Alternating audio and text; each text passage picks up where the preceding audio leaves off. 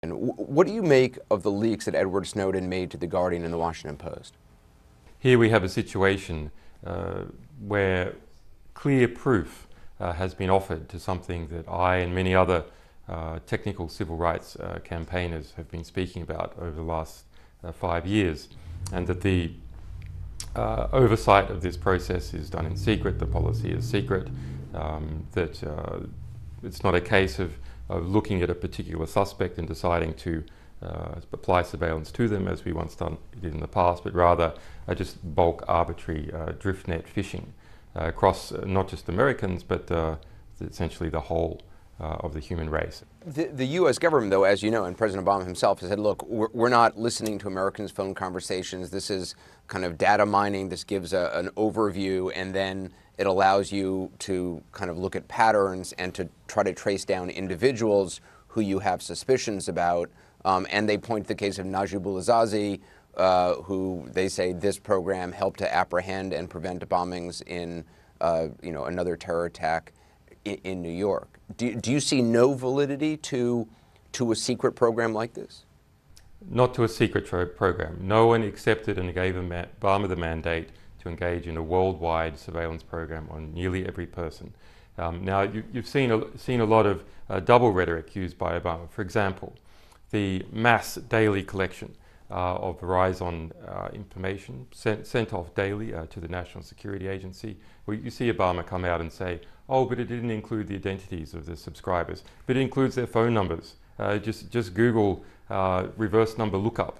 Every police agency, even you yourself, can go out there and do a reverse number lookup. So this is the sort of duplicity in the conversation, which means you can't trust any sort of statement that the White House is making on the issue. Of course, in particular cases where there is sufficient evidence, it is right to surveil some people for some amount of time. But that's what we did in the past. I mean, that's what has been done historically, that worked historically. And now we see just profligate mass worldwide surveillance. Given the fact that you're holed up in the Ecuadorian Embassy under close watch, I assume, by British authorities, I assume you personally are very limited with who you can communicate with, who you could actually meet with.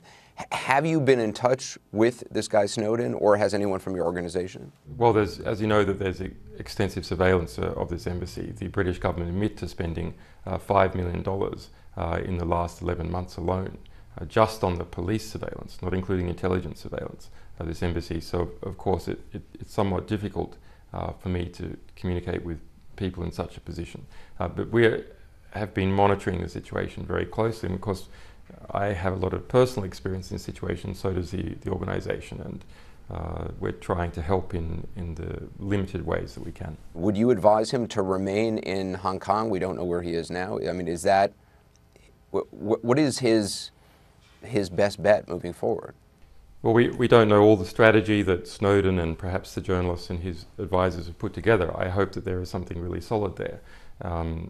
But looking at it from the surface, I would strongly advise him to go to Latin America. Latin America has shown the past 10 years that it is really pushing forward in human rights. There's a long tradition of asylum. When WikiLeaks published the huge trove of communications and documents that Bradley Manning allegedly provided to you, many in the administration and in Congress very publicly and loudly said this caused tremendous damage to the U.S., put hundreds of people at risk. What's interesting is that since then, and if you do research on it, U.S. officials have actually said that the information WikiLeaks published did not really significantly compromise U.S. security. I read an article in 2010, then Defense Secretary Bob Gates said the revelations were embarrassing and awkward, but he's called them, quote, fairly modest in terms of the consequences on U.S. foreign policy. There was talk about, well, this is going to hurt Afghans. They're going to get attacked by the Taliban because of some of the revelations.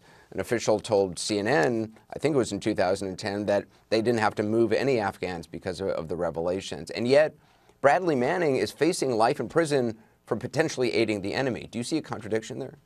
You're correct to point out that even if we then move to the speculative harm, actually NATO officials in Kabul told CNN they couldn't even see someone who needed to be protected from the speculative component. What is a travesty about the Bradley Manning prosecution is that the defense has received preemptive bans on their argument.